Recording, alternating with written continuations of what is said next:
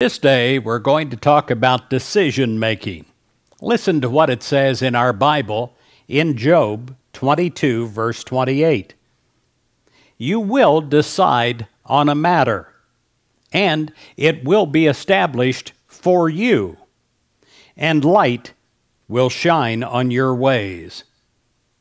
You will decide on a matter, and it will be established for you.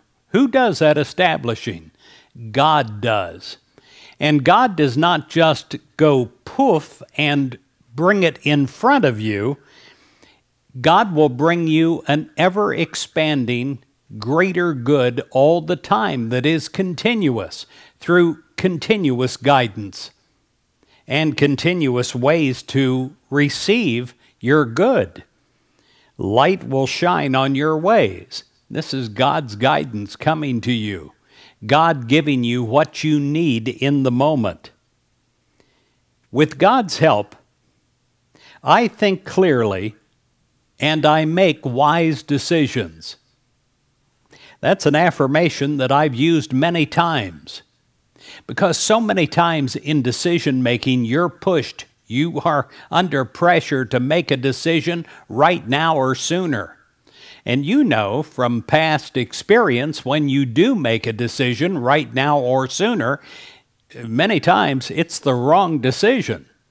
Many times I've had to pray my way out of bad decisions that I've made under pressure in the moment.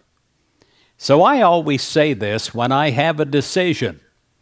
With God's help, I think clearly, and I make wise decisions. And then I allow it to rest, at least for 24 hours, if not longer. When making decisions, each of us wants to choose the alternatives that will be best for ourselves and also for others. Even though we may feel in the moment an urgency in making a decision, we know that it is important to exercise God's wisdom and God's understanding. As we turn to God, we understand that we're not limited by appearances or circumstances, and it takes the pressure off. We think clearly, and we make wise decisions.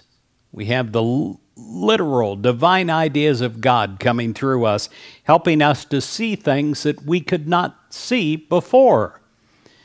Divine wisdom and understanding take us beyond limited facts and guide us in considering what is the highest and the best for all concerned.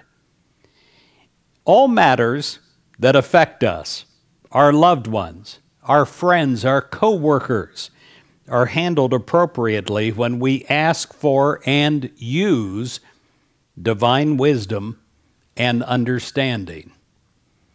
I wish you that kind of day today.